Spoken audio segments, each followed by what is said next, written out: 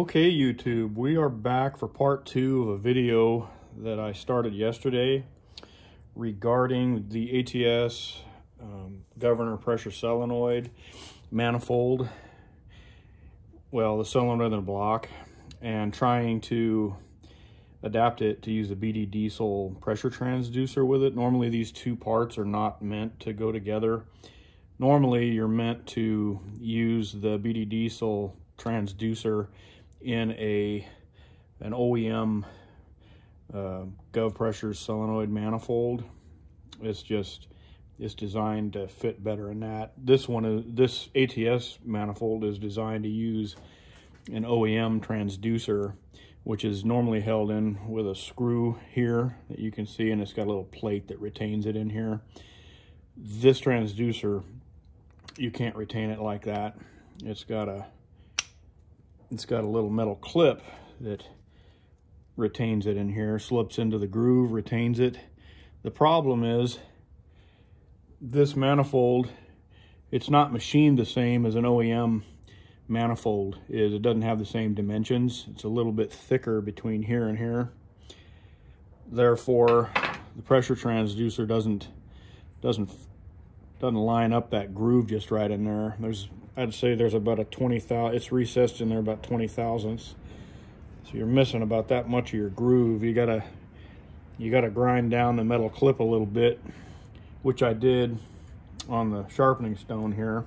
Got it to the width I need for it to work, which, as measured with my awesome Harbor Freight caliper, I don't know if you can see that, it's got a busted screen, don't know how that happened. But we measure it, we measure the thickness of it, and we are at about 113 thousandths thickness. I'll measure a brand new one that hasn't been ground on, and we are at about 125, 126 thousand. So I took not quite 20 thousandths off of it, but that's all it took to get it thin enough to fit on that groove, which I'm going to show you in a second. And it took about 5 minutes of sanding on that block to make it happen. So here we go. I don't know if you can see that. I'll try to get this. It's all already heading down in there, and you just give it a nice shove,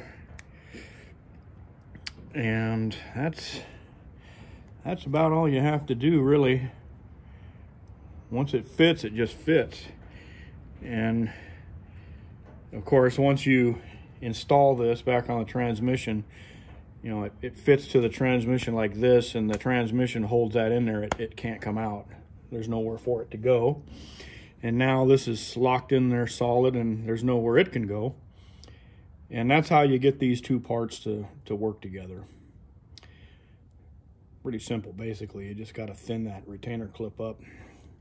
I don't know why I didn't figure that out the first go around, but whatever. I thought I'd share my experience with you so that you don't run into the same sort of problem if you want to use these two parts together, which I love them. I've had nothing but good luck with them so far. They work really well. All right. Well, if you like the video, hit like and subscribe, and anytime I'm up to no good, I'll try to film it and so you can see. Thanks.